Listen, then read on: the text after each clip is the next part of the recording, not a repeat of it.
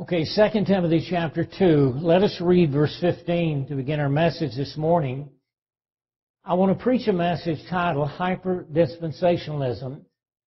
I've not only drawn this out on the board, but I also gave you a handout in color, which is a picture of what's on the board. And this is not my chart that I follow today, but it is a chart that is followed by those who we would refer to as hyper-dispensationalists, which I used to be one. And so I've drew many charts over the years, and there's hundreds of charts, and this is just one of the charts that I have drawn in the past. But notice with me as we come here, and one of the reasons I want to preach on this today, and I thought I could do it in one sermon, and I can't. I'm going to preach tonight a message titled The Postponed Kingdom Theory, and then we may come back Wednesday night and say some other things about it. But I was asked to preach on this by someone in the church also in February, coming back from a funeral. I told my wife, she said, you need to address this sometimes. And I said, I'm going to be doing it by summer. Well, we're in summer, and so I'm going to address it this morning. I'm only going to deal with 3 issues this morning, and that is the gospel and water baptism in the church. There's many other issues that go into this type of teaching. And also, and just like this little chart I have here in my hand, 7 dispensations. I'm sure you've heard of that. 7 different ones, but we're not going to get into that this morning. But notice with me as we come and read our text, 2 Timothy chapter 2, verse 15. And by the way, I have an entire sermon on this verse preached in 2012. Well, he says here in verse 15, study to show thyself approved unto God, a workman that needeth not to be ashamed, rightly dividing the word of truth. Notice that expression, rightly dividing the word of truth. Heavenly Father, we ask, Lord, this morning that Thy blessings would be upon the reading of Holy Scripture. Father, we pray this morning that You would speak to our hearts. We pray, God, that as we look at this subject, we pray that Thy will to be done. And Lord, help us this morning, for it's in Christ Jesus' name we pray. Amen and amen. Back earlier in the year, while I was out of town, I had someone later, a week or so later, sent me a DVD, and it was titled Grace Age Praying. In other words, don't pray any prayer unless it's in Paul's epistles. I listened to the sermon, and it's about one of the most ridiculous things that I have seen in a while. But anyway, we're going to look at that this morning. Now, I want to give you an introduction, and we're going to look at a few other verses in this chapter. I'm going to back up to verse 14 and read through 18 in just a moment. But as we come to this subject, hyper-dispensationalism, and let me just say this in the very beginning, there's a variety of beliefs even among them. And what we mean by this is those who carry dispensationalism to extremes. We know that there's many extremes today. Similar extremes would be hyper-Calvinism or the Baptist Briters. But we all make distinctions, do we not? We make distinctions between the Old Covenant and the New. We make distinctions between Christ's sacrifice and animal sacrifices, between the moral law and the ceremonial law, between ancient Israel of the Old Testament and the church that is mentioned in the New Testament. So we all make certain distinctions. But what we're talking about this morning is extreme divisions in the Word of God. Now, I was introduced to this at 19 years of age, only a few months after that I was converted. That was in 1972. I was only saved probably 2 or 3 months when I was introduced to this type of teaching. So I was new. I didn't know the Bible. I'd never owned a Bible before I'd gotten saved. And so I was sitting one night, and this is aboard the USS Lexington in 1972, a few months after I was saved. Now, sitting one night, and I was reading my Bible that I had bought just before that, and I was reading Matthew 24, verse 13, and Ephesians 2, verse 8 and 9, and I just was looking at these, and they just did not seem to reconcile together. And the lieutenant walked through the doors. About midnight, he was doing his rounds, and he walked through the door and said, "What you doing, sailor?" I said, "I'm reading my Bible, and I don't understand it." And he said, "Maybe I can help you." We became friends and spent a lot of time with him over the years. Matter of fact, I just spoke with him a month ago on the phone. And I started going to his church. It was a grace church. What I'm referring to this morning is the grace movement, as they would call it. They call themselves grace believers, grace brethren, or Bereans. And so anyway, I started going to his church, and I later, years later, had pastored 2 grace churches myself. I spoke in conferences every month in different states. I had television ministry, 3 radio ministries at the time. I also became president of a camp that was basically centered around the grace movement and the grace teaching. A Bible camp. I was a president of that for 5 years. And so I was involved with them for a number of years.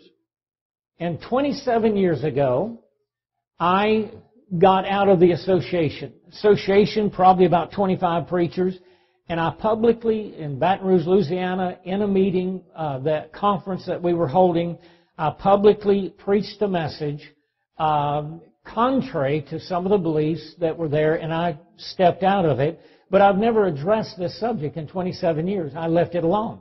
Now, I may throw out a little something in a sermon or whatever, like when I preached on rightly dividing the word, but I've never preached a message on this subject. When I got letters from people in our association, I filed them in a garbage can. I never responded to anybody. That's been 27 years now. I left it alone. I left all of them alone. I just stayed by myself. And one of the best things, and I told Brian this a few months ago, one of the best things that ever happened to me is to be alone and not be running with a pack of preachers. I'm able to sit down and read the Bible and not be influenced by some system of theology. And that's one of the best things that's ever happened to me. Now, in our introduction, I'm going to come back here to these verses. And I got some quotes. I probably won't use any of them. Again, you have your chart. I got a few things I'll read, some quotes. I probably will skip them, but I got several papers laying here this morning if I choose and have the time to quote some of the people that are in this movement. But basically, the grace movement, as it is referred to by many, they believe that they have arrived at certain truths that no one else has. No other church, no other denomination. This leads to intellectual pride by many. Many are sincere, very sincere, but they're sincerely wrong. And there's a large variation of beliefs even among the dispensationalists, just like they are with Baptists or any other group of people.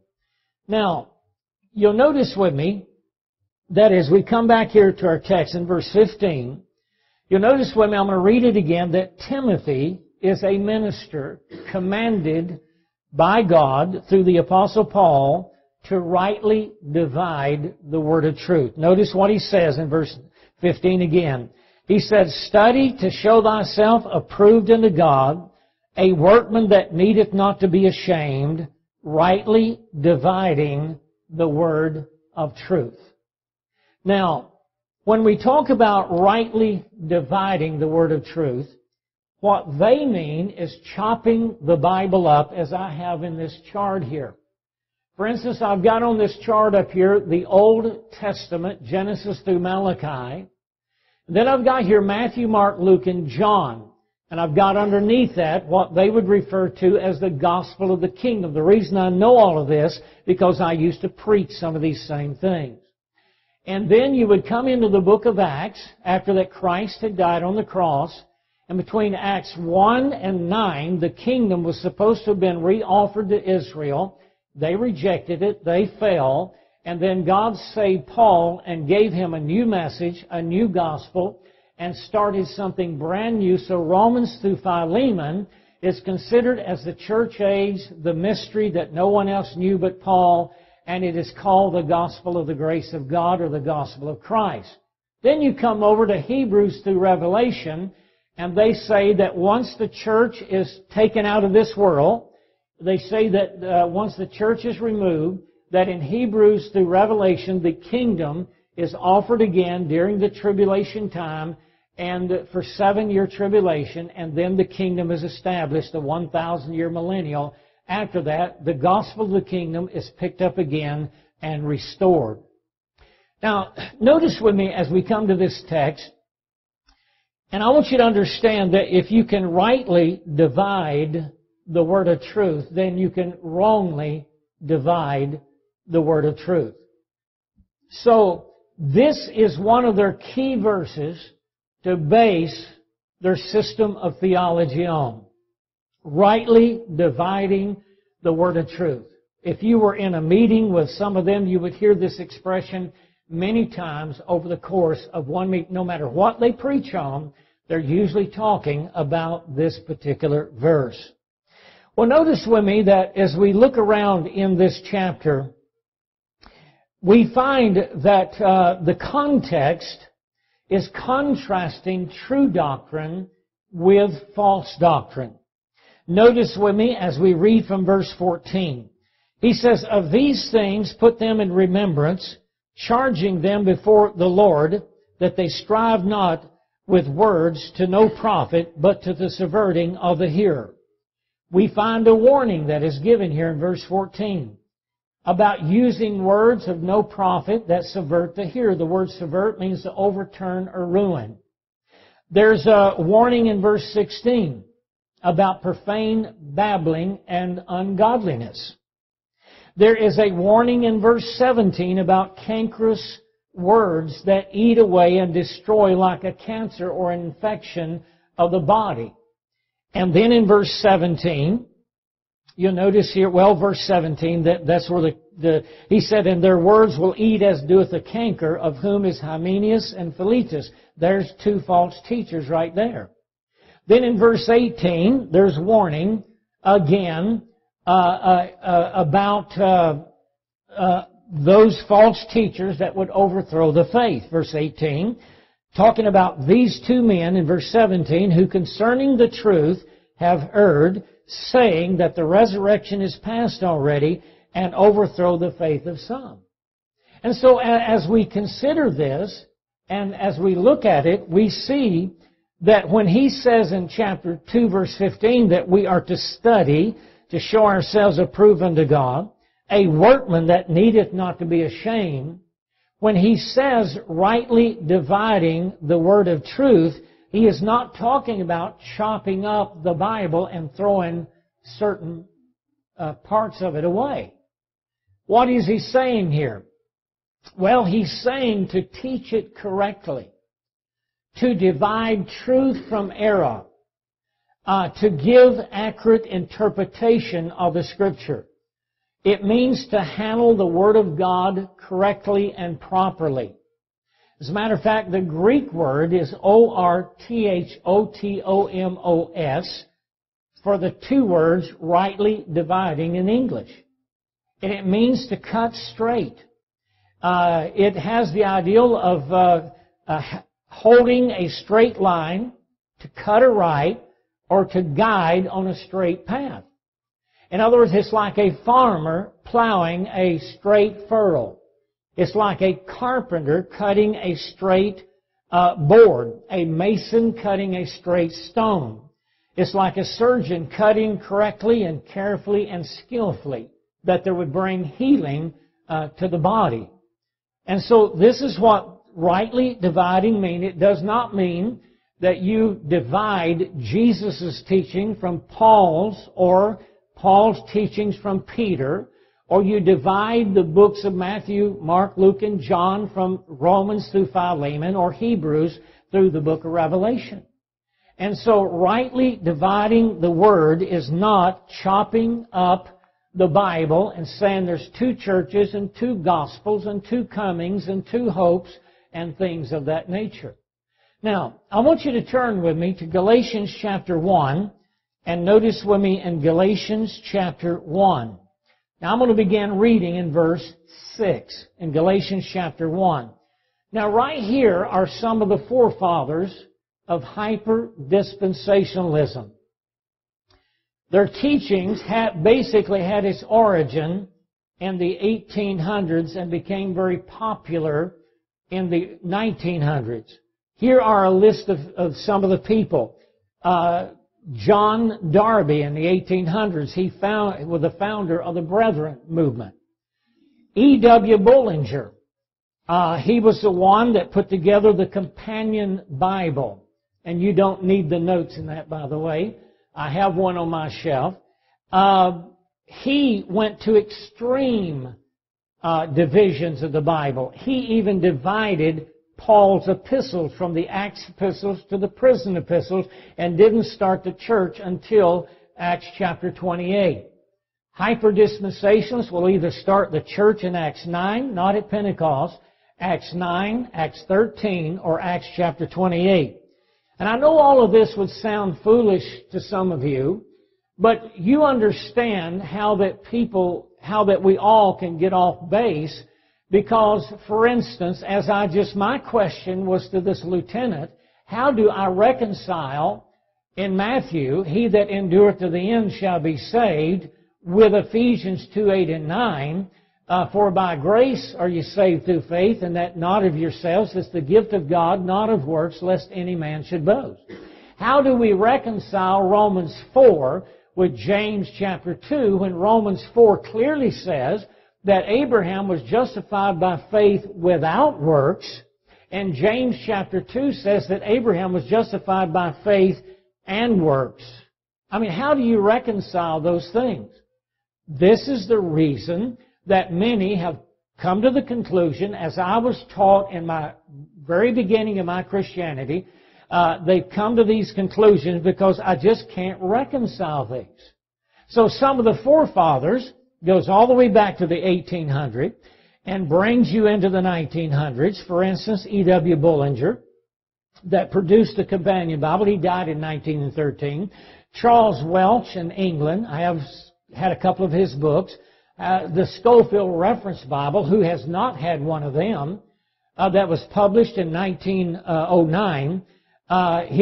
He didn't go to the quite extremes that some did, but he still was extreme. And his reference Bible was popularized the teaching of dispensationalism. And that Bible got into just about every college and seminary around our country, and so it influenced many in several different denominations. How many have one of those, by the way?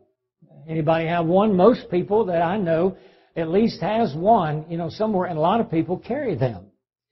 Well, also you had Cornelius Stam up north in Chicago, Illinois. He's dead now. I knew him, spoken with him on the phone, Berean Bible Society, and somebody else took his place after he died. In the South, E.C. Moore, I knew him personally.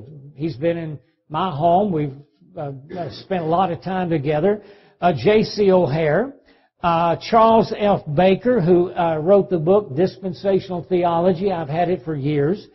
Donald Gray Barnhouse, Les Feldick. He's pretty popular today on the radio and television and on the internet and YouTube. And then Otis Sellers, and there's many others. Ricky Jordan, that's from Mobile, that's been in Illinois for many, many years. And then even Baptists, there's Baptist Peter S. Ruckman. He died a year or two ago. But he actually said that you would go to hell believing Acts chapter 2, verse 38, where Peter mentions faith and baptism. And he said you'd go to hell believing James chapter 2 as well.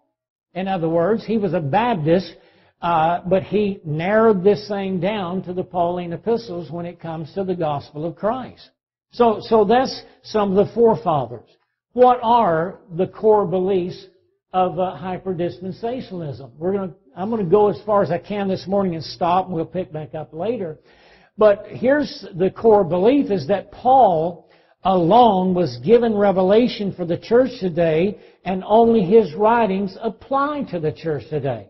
In other words, the teaching of Jesus and Peter applies to Israel and the kingdom gospel, as they would say. They also believe that water baptism is not for this age. They believe that the church in Paul's epistles is different than the church that's mentioned in Matthew 16, verse 18, where Jesus said, "Upon this rock I will build my church." They believe that was a kingdom church, the Jew, and Paul preached about the church, which is the body of Christ. They believe in a postponed kingdom. In other words, the kingdom was postponed after that Christ died on the cross and God started something new. We're going to deal with that tonight. They believe that we're not under the Great Commission of Matthew chapter 28. They believe in constantly weighing kingdom against grace. Many of them believe that repentance is not for the dispensation of grace. There's even some that throw away the Lord's Supper and the new birth. They believe that there's two comings of Christ. And also, again, they make major distinctions between Israel and the church, the body and the bride, and things like that. In other words, they claim that the teachings of Jesus in Matthew, Mark, Luke, and John are not binding on the church today, like the Sermon on the Mount, the Upper Room Discourse, the Lord's Prayer, and all the parables that have to do with the kingdom. Now, by the way, how many would say amen that there are some difficult passages in some of those, but do we throw them away? Or do we find a way to reconcile them with the rest of the Scriptures? And so basically, the four Gospels are entirely Jewish in their mind. Totally Jewish. And what this is a cop-out. Instead of searching and trying to find the treasures of God, it's a cop-out, and it leads to shallowness and looseness in their lives. Now notice in Galatians chapter 1, and I'm going to have to time myself with each point. I have 3 points. First, the gospel. Is there more than one gospel? Secondly, water baptism. Should baptism be practiced today? And then the church. Is there a kingdom church in Matthew, Mark, Luke, and John, and Hebrews through Revelation, and a grace church, or the body of Christ, in Paul's epistles? Let's first of all consider the issue of the gospel. And in other words, they teach that the gospel that Peter preached, that Jesus preached, and Peter and the 12 preached, and the early part of the book of Acts, they teach that that is different than the gospel that Paul preached. Okay? Now, notice as I began reading in verse 6, and I want you to think about something. If you were to put a chart and just take a piece of paper and put a chart of the book of Acts, the book of Acts will cover between 30 and 40 years. Okay? Between 30 and 40 years.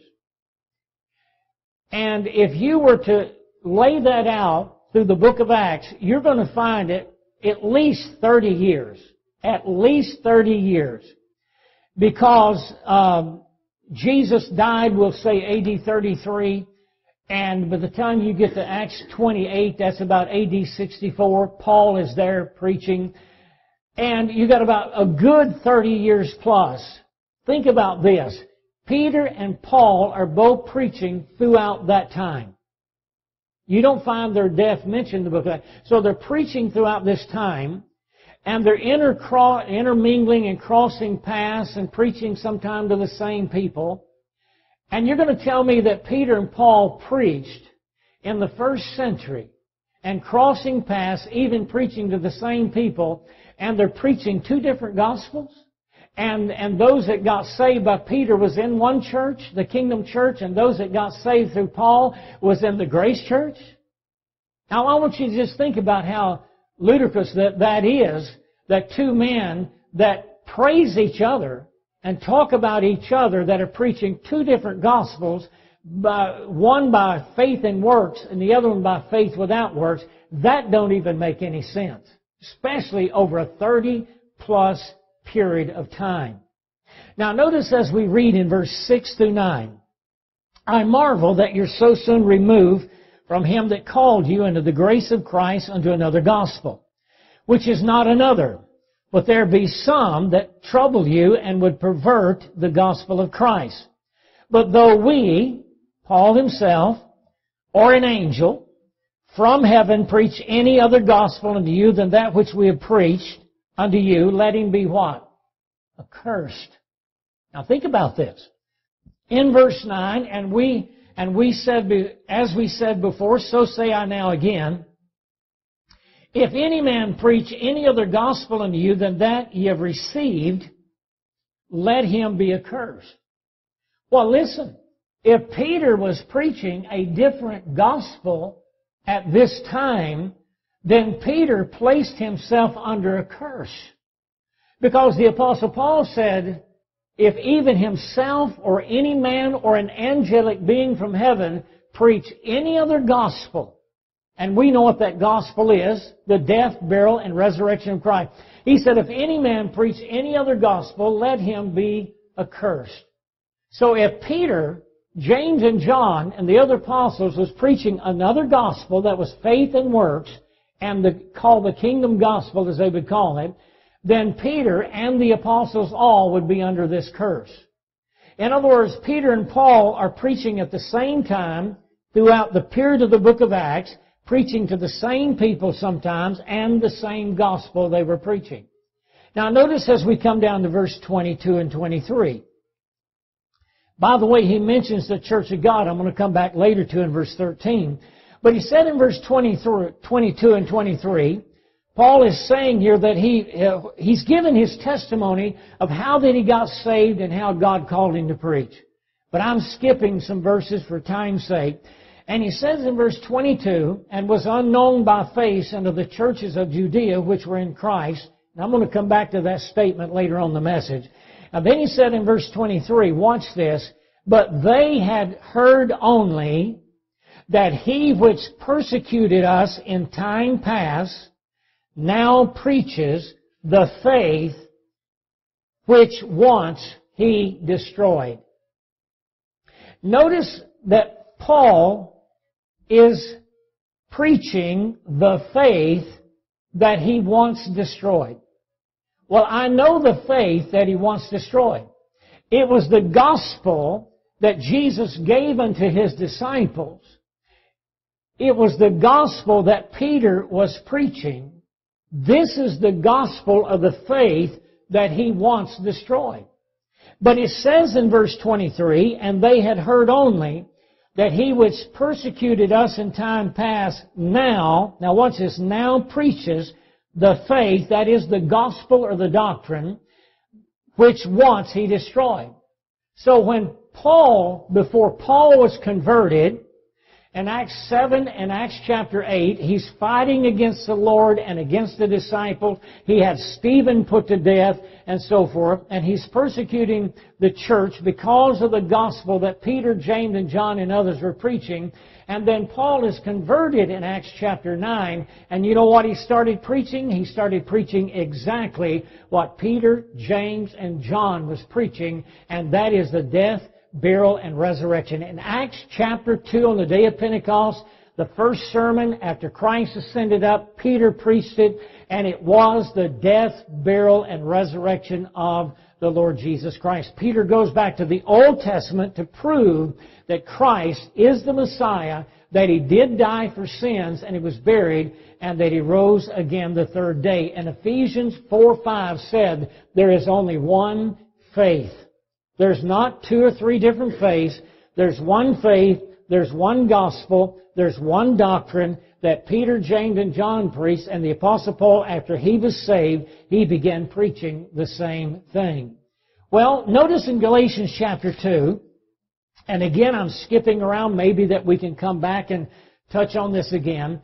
Galatians chapter 2, the event that Paul is writing about took place in Acts chapter 15.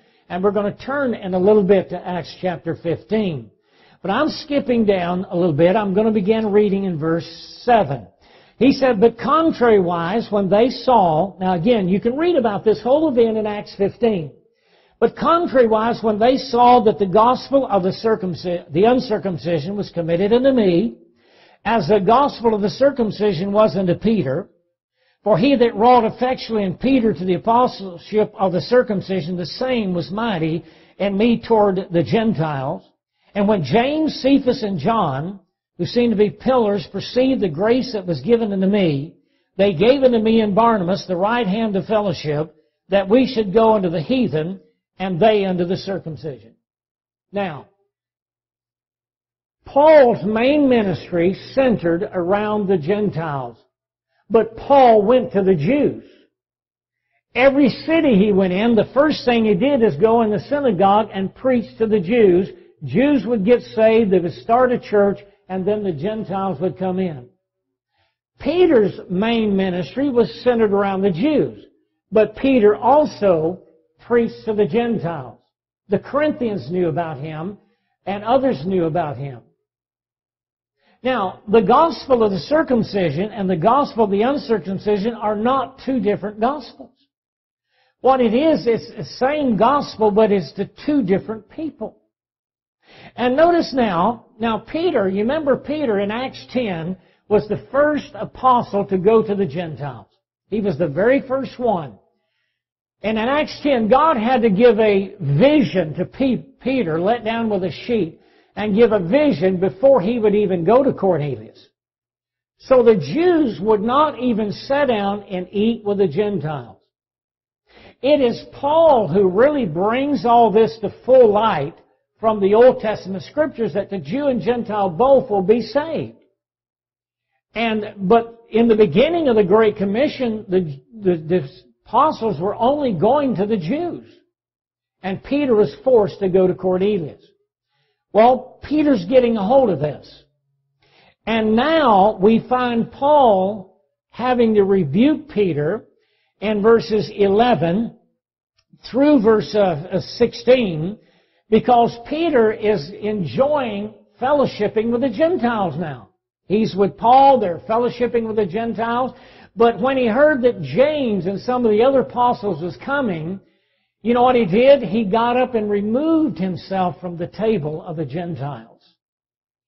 And that kind of messed with some people. It messed with James. Even Barnabas was kind of upset about this, and Paul had to rebuke him. But notice what Paul said. I'm not concerned about who's eating with who at this time, but notice what Paul said unto Peter in verse 15. Watch this.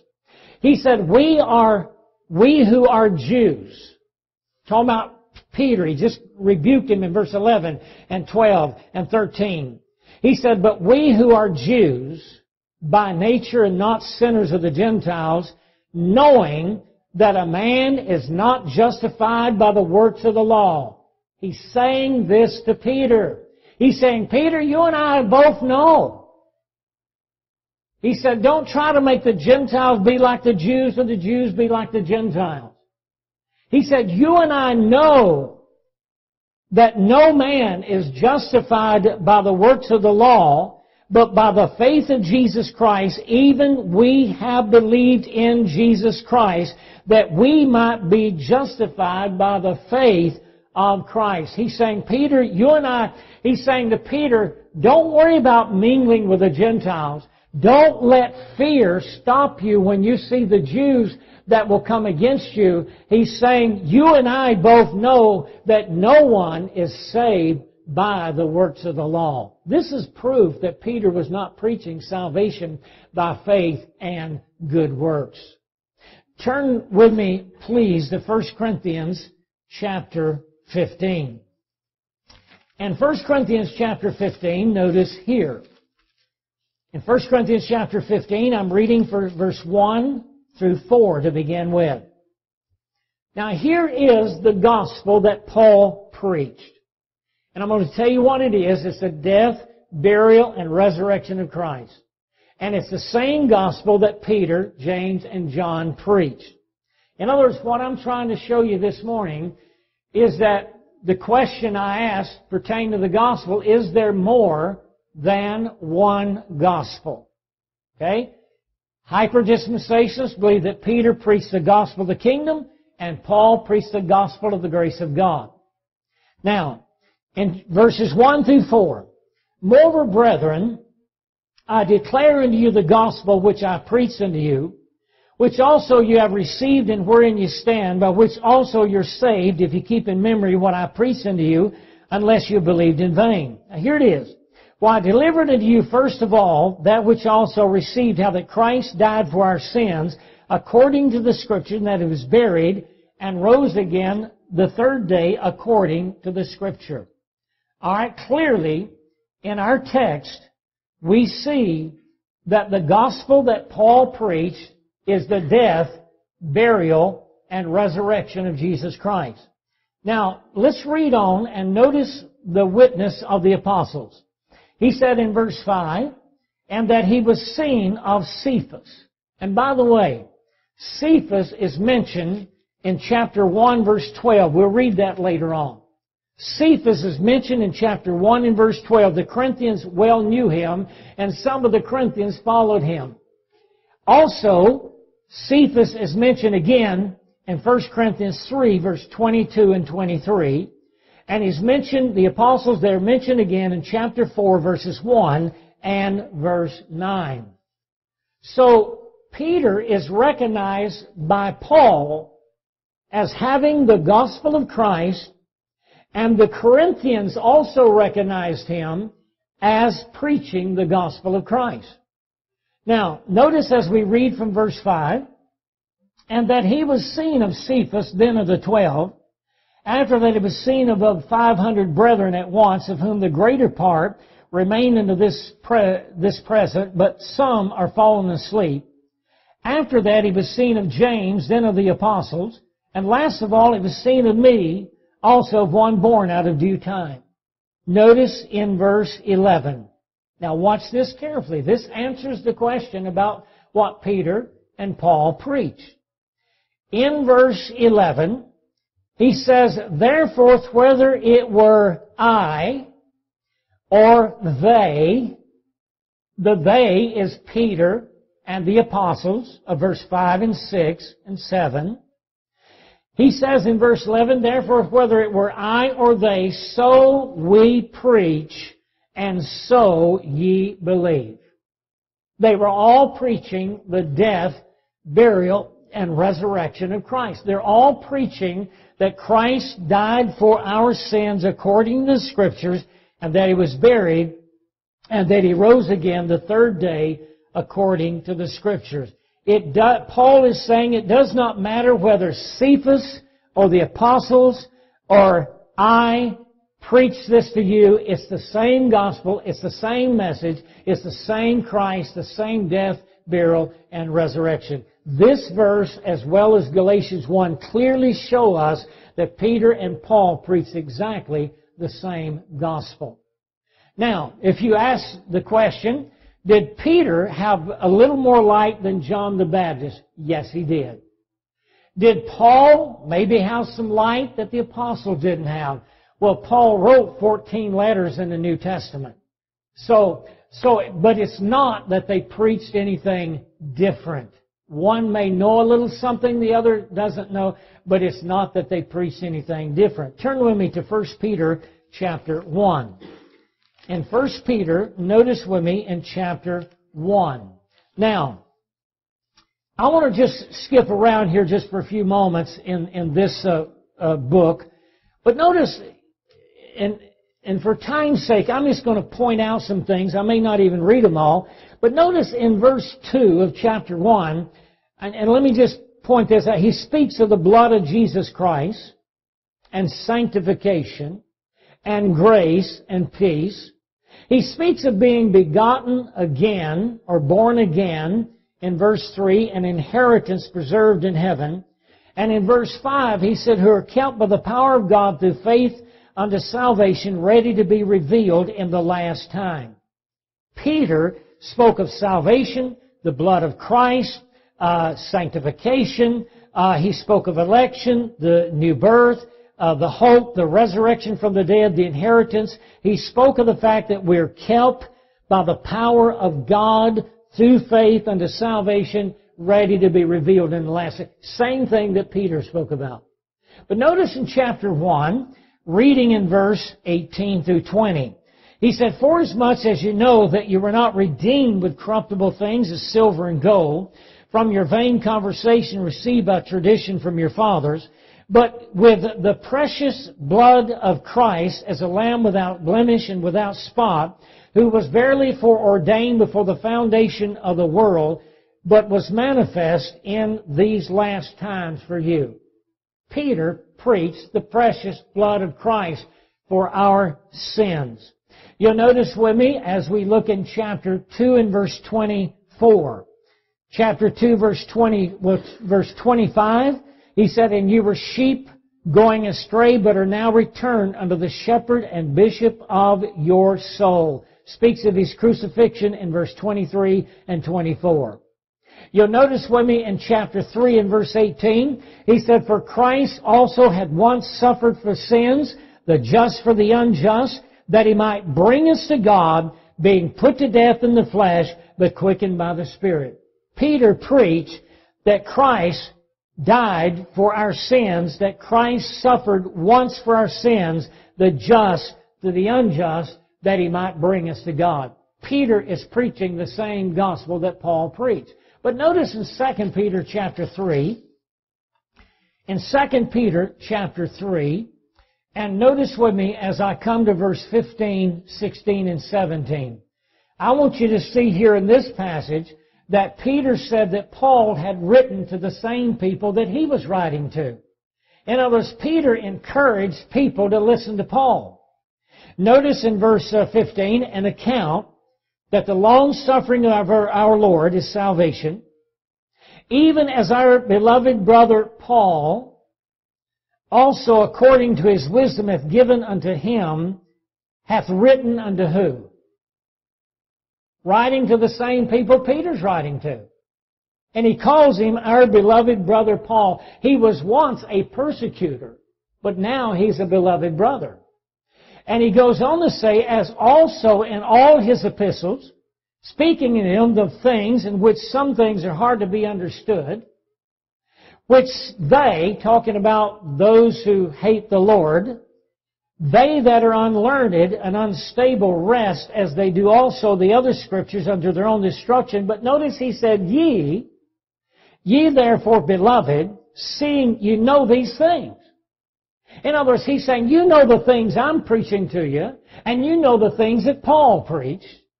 He says, seeing that you know these things before, beware lest ye also, being led away with the error of the wicked, fall from your own steadfastness.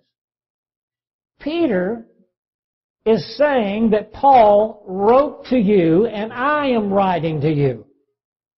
Peter is saying, I want to encourage you to listen to the things of Paul, even though he's got a lot to say. There are others that are perverting his writings and distorting his truth. Clearly, in this passage, Peter and Paul are brothers in Christ in the same church, preaching the same gospel and writing letters to the same people. Turn with me to Acts chapter 15 and notice here. Now, Acts 15 takes up where we were talking about a moment ago in Galatians 2. But I want to begin reading in verse 6. If you're taking notes this morning, Peter's first sermon on the day of Pentecost. I've already said this, and I'm going to say it again. Death, burial, resurrection of Christ, ascension, and lordship.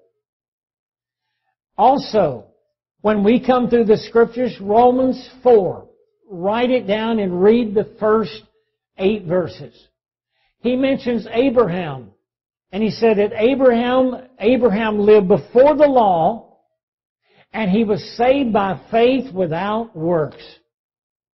And he says that David, under the law, was also saved by faith without works. I mean, read that. How many of you read that? How many know that's true? Abraham, before the law, was saved by faith. Righteousness was imputed to him by faith in what God had said. The same was true with David.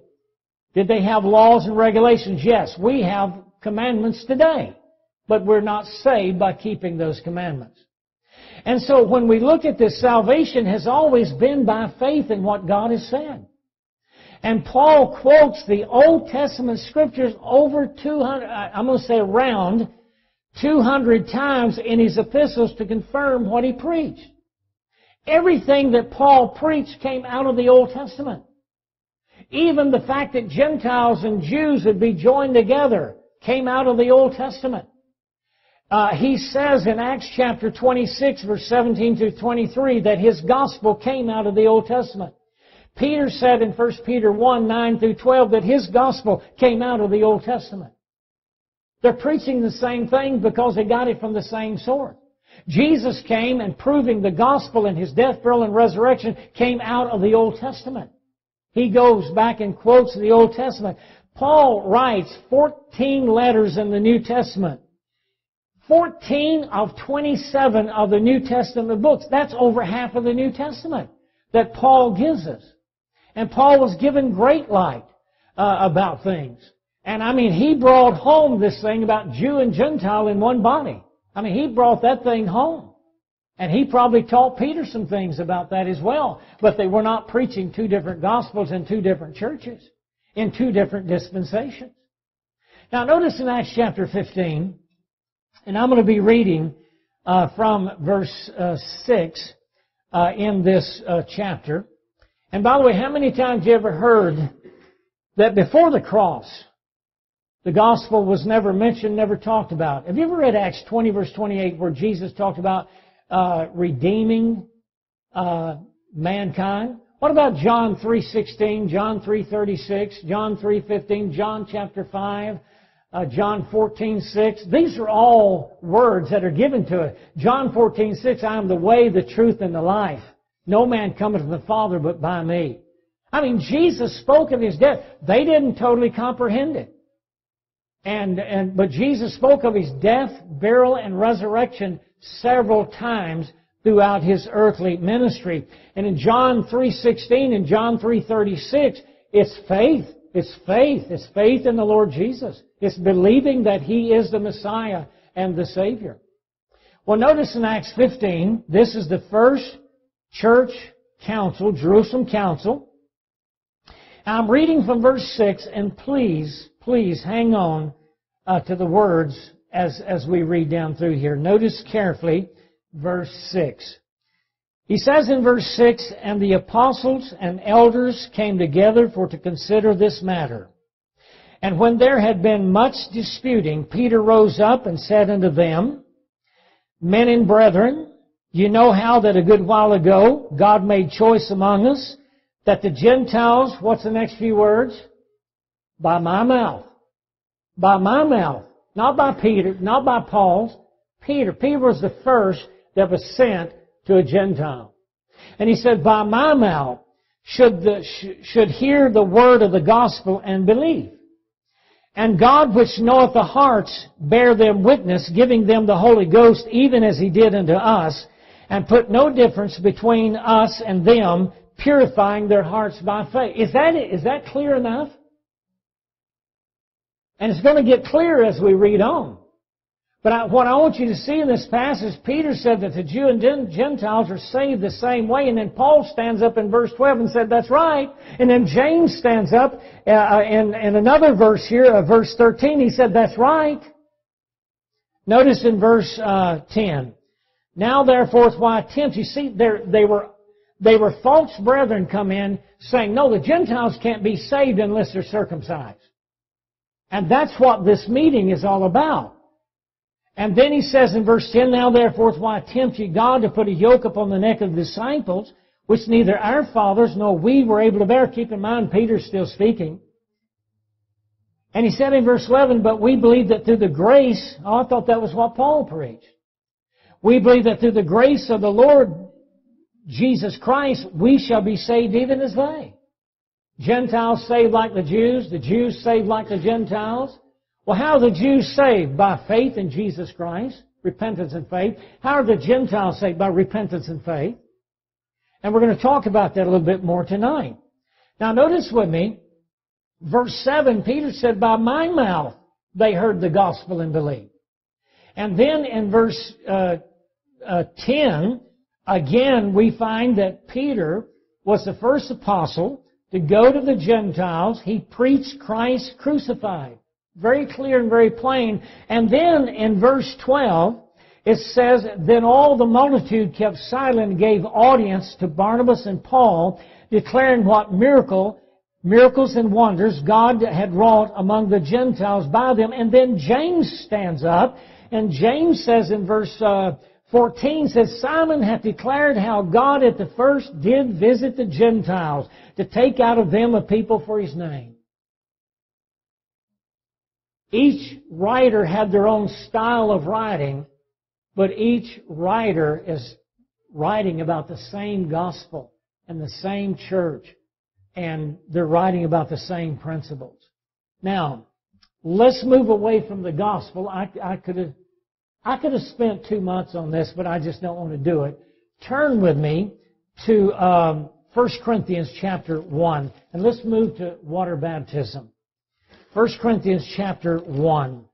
And I want to read verse 14 through verse 17 to begin with. Should water baptism be practiced today? Should it be practiced today? And again, you'd say, well, that's a no-brainer. We know that. We grew up, believing that. But here's one of the key verses that is used in 1 Corinthians chapter 1, and also they'll quote Ephesians 4, verse 4. There's one Lord, one faith, one baptism, which is a spiritual baptism. And they say, well, in the dispensation of grace, there's only one, and it's a spiritual, so there's no need for physical water baptism. And many of the dispensationalists, hyper-dispensationalists, will tell you that in Acts 2:38, that Peter is preaching a faith and works-based salvation when he said, Repent and be baptized, every one of you, in the name of Jesus Christ for the remission of sins, and ye shall receive the gift of the Holy Ghost. They'll say that Peter is preaching that baptism is absolutely necessary for salvation or for the new birth. But Paul did not preach that. Well, here is the key verses, the proof text that they use for not baptizing converts. I know this. I was in the system for a number of years. Now keep in mind, 1 Corinthians is written about 57 AD. Paul is saved about 35 AD. And his letter is written about 57 AD. A good 20 plus years. Now watch what he says in verse 14. He says, I thank God that I baptized none of you except Crispus and Gaius, lest any should say that I had baptized in mine own name, and I baptized also the household of Stephanas. Besides, I know not whether I baptize any other. For Christ sent me not to baptize, but to preach the gospel, not with words of wisdom, lest the cross of Christ should be made of none effect. This is a proof text for no water baptism during the dispensation of grace. The context shows us that there was much carnality and divisions in the church at Corinth. Now, it was a church, it was God's church, and God dealt with it. But still yet, as Paul writes his letters, there was much carnality. Let me give you an example. They had become followers of men. Each one of them had their favorite minister. And you can read about this again in chapter 3, verses 1 through 9 and verse 22. Notice in verse 10, notice the context. He said in verse 10, Now I beseech you, brethren, by the name of our Lord Jesus Christ, that you all speak the same thing, and that there be no divisions among you, but that you be perfectly joined together in the same mind and in the same judgment. What had been declared unto me of you, my brethren, by them which are the household of Chloe, that there are contentions among you. Now here's what they're saying. Now this I say, that every one of you saith, I am of Paul, I am of Apollos, I am of Cephas, I am Christ. See, they knew Cephas. They knew his teachings. But they became followers of men. And the statement that Paul is making here is not preceded or followed by a confession of Paul's misbehavior. Paul is not making any mistakes here.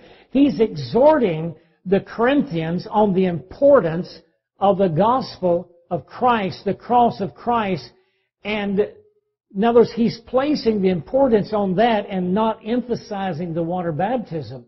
The water baptism is important, but it doesn't save. Only the cross and the gospel saves. Notice he said in verse 13, is Christ divided? Was Paul crucified for you? Or were you baptized in the name of Paul? In other words, the indications is all the Corinthians were baptized, but not by Paul or in Paul's name. So now, as we come to verse 14 and 15, I want you to notice that Paul thanked God with this church at Corinth now. He thanked God that he baptized so few, not because it was wrong. He wouldn't have done it if it had been wrong. But he's thanking God he baptized so few of them, lest any should say that he baptized in his own name. He wasn't even the pastor there. He traveled and preached, and so he was very careful with this particular church because of the followers of men in this church. And it's taken up again in chapter 3 and verse 1. He calls them carnal because of this. Now, notice with me as we read verse 15 and 16. Well, verse 14. Let's go back to verse 14. Watch this. He said, I thank God that I baptized none of you but Crispus and Gaius. So he did baptize, and it wasn't wrong to do it. And I baptized also the household of Stephanas. Besides, I know not whether I baptized any other. Notice he wasn't keeping record. For Christ sent me not to baptize, but to preach the gospel, not with wisdom of words, lest the cross of Christ should be made of none effect. The statement in verse 17 is not made because he did not baptize or that it was wrong to baptize, but the statement in verse 17 is made because baptism has nothing to do with the gospel of salvation or the salvation of the soul. We baptize as a testimony to one's salvation. We bring people in the church as members, that's commanded, but it's not how you get saved. Now notice a couple of things quickly. Turn with me to Acts 16. I've got to do this quickly. Acts 16. Time is slipping away. Notice in Acts 16. Now let's talk about Paul baptizing. Okay? Let's go to Acts 16 with Lydia in verse 14 and 15. Now keep in mind, Paul was saved around AD 33. Acts chapter 16 is around AD 53, almost 20 years. Okay? Let's say that we give Paul, he could make a mistake once or twice with baptism, but you're telling me 20 years, Paul, you're still baptizing? Paul was baptized himself in Acts 9. And 20 years later, you're baptizing Lydia, you're baptizing the Philippian jailer and his household, you're baptizing the Corinthians in chapter 18, you're baptizing John's disciples in chapter 19 and verse 6. Watch this. In Acts chapter 16, 14, and 15. And a certain woman named Lydia, seller of purple of the city of Thyatira, which worshiped God, and heard us, whose heart the Lord opened. Now watch this. And she attended unto the things which are spoken by who? Paul. Okay. Not Peter. Paul. It says in verse 15, and when she was baptized. Notice that. When she was baptized and her household. She besought us, saying, if ye have judged me to be faithful to the Lord, come into my house and abide here. And she constrained us. She listened to Paul and believed the gospel and followed that in water baptism. Notice the Philippian jailer in Acts 16. I'm reading now from verse 30. and brought them out and said, Sirs, what must I do to be saved? I'm not reading the whole text. You know what's in the text. Verse 31. And they said, this is Paul and Silas, and they said, Believe on the Lord Jesus Christ, and thou shalt be saved in thy house. And they spake unto him the word of the Lord, and to all that were in his house. Verse 33, And he took them the same hour of the night, and washed their stripes, and was baptized, he and all his, straightway. The Philippian jailer and all in his house believed and were baptized. Lydia and all of her house believed and were baptized. Notice now, let's go to the Corinthian church. Acts 18 is where the Corinthian church was started. We're talking about AD 55, roughly around there. 20 years after Paul was converted. Even more years than that after Pentecost. Now notice we're coming to Acts chapter 18, verse 7 and 8, and you can write down Acts 19, verse 1 through 6, where Paul baptized John's disciples. Now think about this. 20 years after Paul's conversion, he's still baptizing. While he's writing his epistles in the book of Acts, he's still baptizing. Half of Paul's epistles were written during the book of Acts. Romans, 1st, 2nd Corinthians, Galatians, Thessalonians. Those are Acts epistles. The other epistles are prison epistles and written later. And so he's baptizing while he's writing these letters. Acts 18, verse 6 and 7. And when they opposed themselves and blasphemed, he shook his raiment and said unto them, Your blood be upon your own heads. I am clean from henceforth I go unto the Gentiles. So he's speaking of the Jews in the synagogue, and this is what he's meant. You go in the synagogue and preach, and then go out. And verse 7 and 8, And he departed thence, and entered into a certain man's house, named Justus, one that worshipped God, whose house joined hard to the synagogue. And Crispus, the chief ruler of the synagogue, believed on the Lord with all his house, and many of the Corinthians hearing believed and were baptized. While Paul was here and establishing this church, we find that he baptized some of them, but not all of them. So clearly, water baptism is not a kingdom gospel issue in just the four Gospels or in Hebrews through Revelation. We find that the water baptism, and I don't have to convince you of this, but for the sake of those that would listen to the sermon, water baptism was practiced by the Apostle Paul, we know positively, 20 years after his conversion. For sure, 20 years after his conversion. All right, let's go to our third point and last point, and I'm going to ask you to turn with me to Ephesians chapter 1. In Ephesians chapter 1.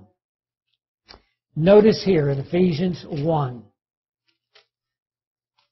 Now I'm going to begin reading in verse 20. And let's talk about the church.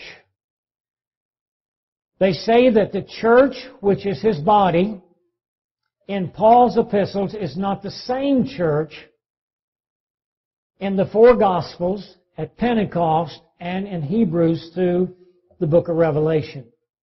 They talk about a kingdom church and a grace church, a bride and a body, Israel and the church, here in the New Testament. Now that's confusing because you've got thousands of New Testament saints that were saved at Pentecost and later, and they're in one church, and then you've got Paul preaching the Jew and Gentiles, and they're in another church living in the same towns in the same century, interacting with one another. Peter would have to leave his church, and it's confusing. It's confusing. But again, why do people come to these conclusions? Because they can't answer everything. They look at difficult passages or obscure passages and say, this don't make any sense. And so, let's get an axe and start chopping this thing up. And they say, well, this is for the Jew, and this is for me. This over here is for the Jew, for the tribulation and the kingdom, and they get all this stuff divided up. And you know what they do? They rob themselves of many blessings from the Old Testament, from the Sermon on the Mount. Do you know that Paul and Peter and James and John repeat nearly everything that Jesus said on the Sermon on the Mount? Paul repeats some of that himself.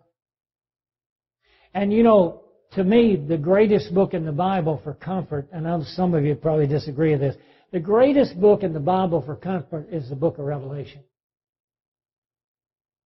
Now, people tell me that book scares me to death. I find more comfort in Revelation. Every funeral I preach I started in Revelation 14. Blessed are the dead which die in the Lord.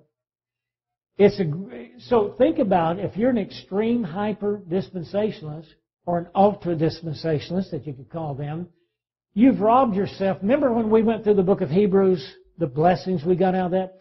Remember when we went through 1st and going now through 2nd Peter? What about through 1st, 2nd, 3rd John, the book of Jude?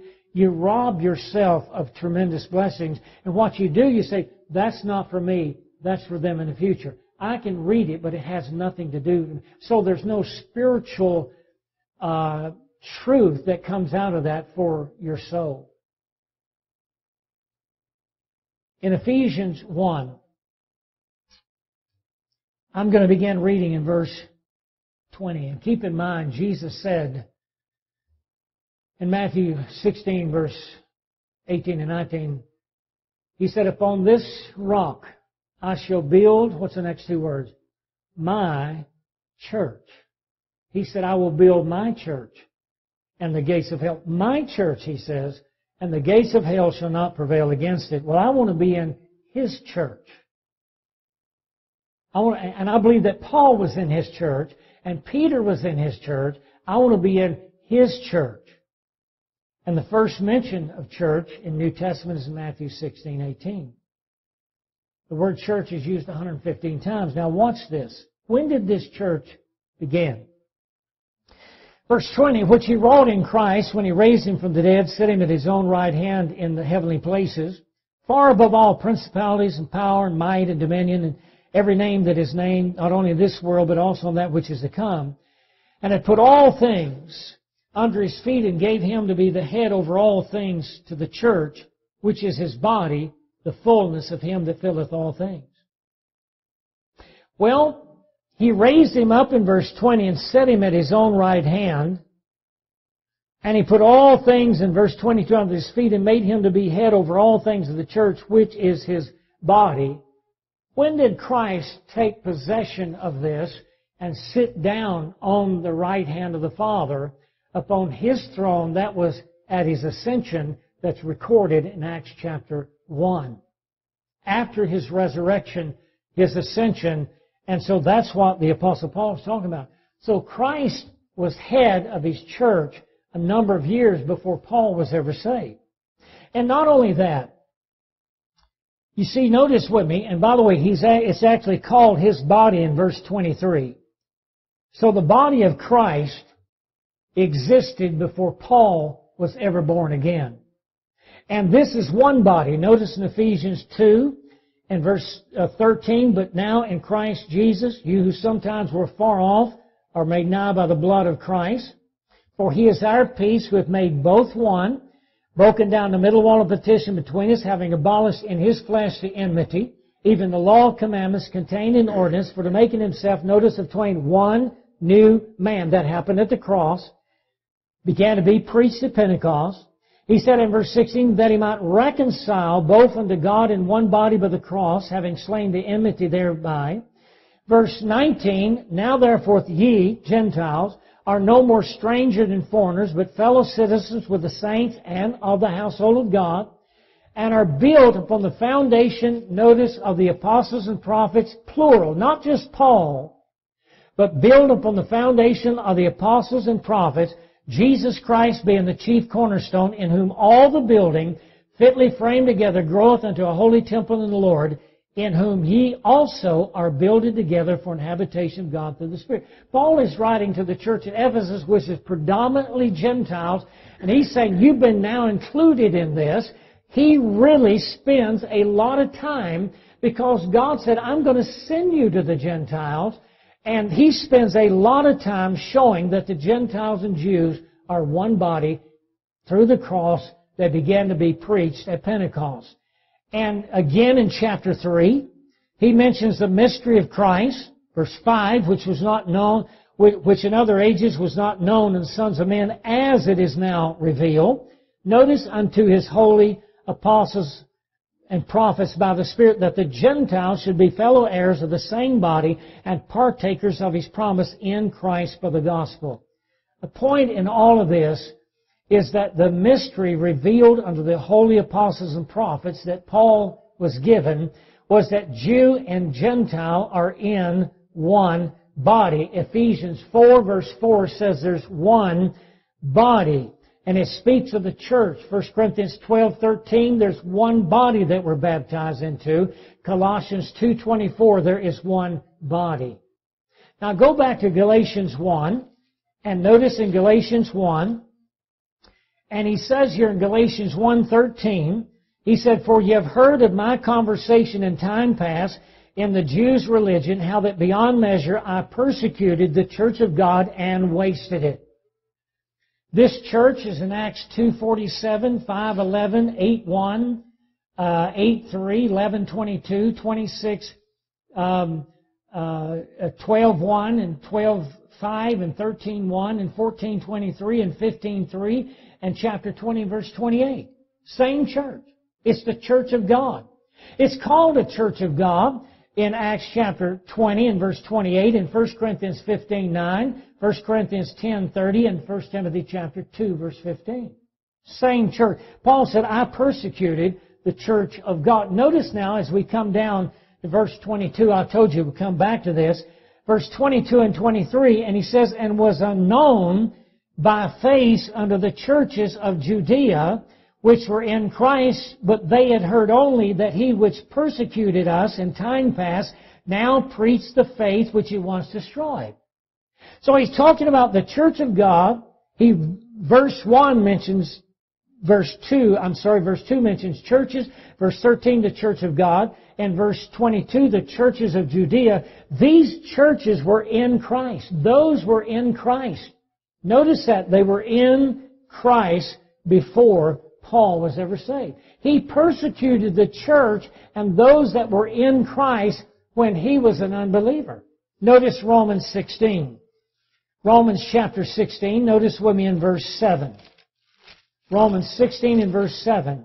So to be in Christ is to be in the church. Paul persecuted the church of God, those which were in Christ. He wasted it. This is before his conversion, and now he's a member of it. He's preaching the faith that he once destroyed. So to be in Christ is be in the church. To be in the church is be in Christ. He even told the disciples in John 14:20 that he would be in them and they in him. Well, notice with me now as we come here to Romans chapter 16 and verse 7. And I got to squeeze in one more verse after this. We're running out of time. Notice in chapter 16 and verse 7, he says, salute Andronicus and Junia, my kinsmen and my fellow prisoners, who are of note among the apostles, notice that, who also were in Christ before me. They were people that were in Christ before Paul. How did they get in Christ? By the gospel, through the faith. So they were those that were saved and in the church before Paul was ever saved and placed in Christ and placed in the church. One last verse, 1 Corinthians chapter 11. I'm running this down to the minute, 80-minute sermon. Notice in 1 Corinthians chapter 11, I got a lot more to say and we'll say it later. But notice in 1 Corinthians chapter 11, keep in mind, there is one olive tree. Romans 11, verse 20 through 24. There's one olive tree. Believing Jews were broken out of it. Believing Gentiles were grafted into it. There's one church. One church, not two, not three. There is one church. Notice with me in 1 Corinthians 11, reading in verse 1. He said, "Be ye followers of me, even as I also am of Christ." Now, why do I close with this passage and skipping about 20 others?